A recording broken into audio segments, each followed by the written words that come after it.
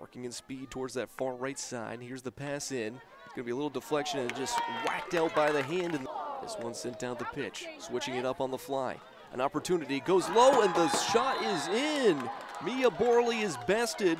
And that goal bell again is before the halftime break. Maine with an opportunity.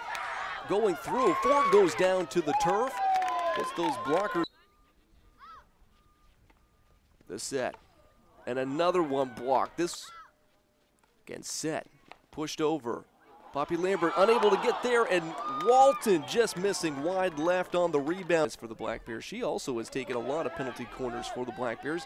And now an opportunity for Stanford. They get into the circle, and they best Borley again. Another goal for Haley Mossmer. Make it 2 for the contest.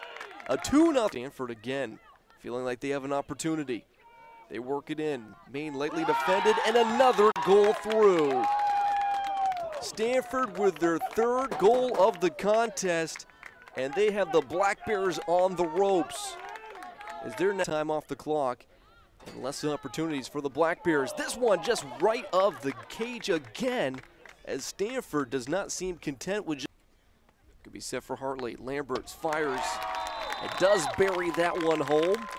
And with that strike Poppy leap for the 2nd day in a row, Stanford comes in and takes over the then unblemished Black Bears, handing them their first defeat of this 2022 America East campaign, and it comes in an elimination fashion as the Black are eliminated from the tournament in their first game of the America East Championship.